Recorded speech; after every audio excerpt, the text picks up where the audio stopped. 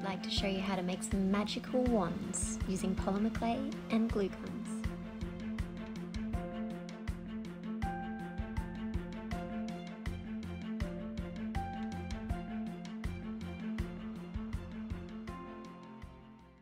Alright, it's only like 2 hours before the party, so I'm just going to quickly whip up some wands. I would have loved to have done this days ago, but with work and everything I didn't have a chance. So what I've got is 2 pieces of dowel that I've just filed off the ends into a point. This is going to be the point of the wand. And then the other end I'll decorate. So I'm going to do 2 different styles. I'm going to do one that's polymer clay and one that's just using a natural stick with some glue gun. I have these little crystals that we made ages ago in one of those kits, and a tiny little amethyst, which I'm going to glue on the end of the glue gun one. So I'll just show you as I do it. I have to be fairly quick because I still need to get dressed. But yeah, let's do this.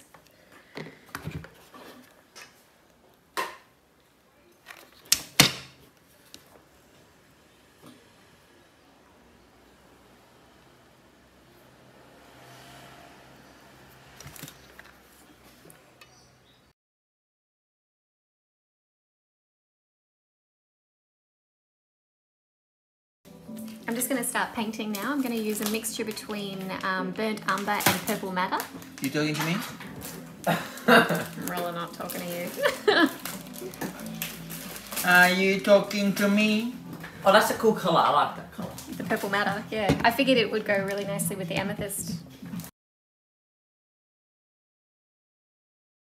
Very Harry Potter. Very Harry Potter-ish. The wood isn't dry. It's not very Harry Potter-ish. So now I'm going to make a polymer clay one. Oh, polymer clay wand? Wand, yeah. Oh, I thought you were using that one and going around like a thin... No, that's just a different version. Oh, you have to cook it and all that. Yeah, it doesn't take long. What, you gotta cook it? Is it like some food or something? Eh?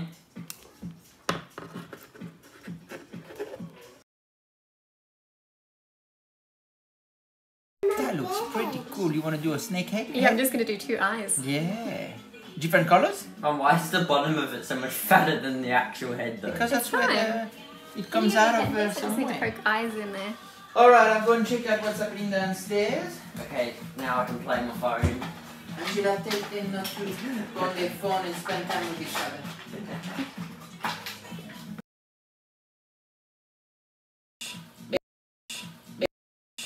With the polymer clay, you can attach it to the stick any way that you think looks good.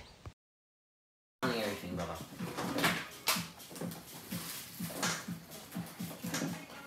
Mum, you need help. Why? You're addicted to polymer clay. I love it. I am slightly addicted. With this crystal, I'm just pushing it onto the end because after I've cooked it, I will glue it on there. It doesn't matter what colour polymer clay you use because you can paint it afterwards. I'm using red because it's the only one that I have open. Okay, they're in the oven. It was a little bit difficult to make them stay, but so I just want to give you a sneak peek of how I did that. I just tucked it in on either side and lent it up, so I'll let them bake. Okay, so there was a little bit of a crack in the baking, and so I'm just going to fill that with glue before I paint it. But other than that, maybe I didn't leave it in there long enough, but like I said, I'm in a rush. So, looking good. This one we'll glue that on top of, and then maybe paint blue around.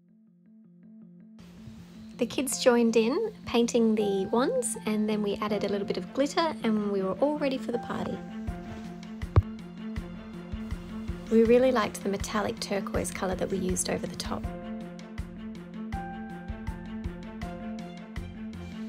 I need to apologise for the amount of times that I say it's a really bad habit, and in my future videos I'm going to try and avoid that.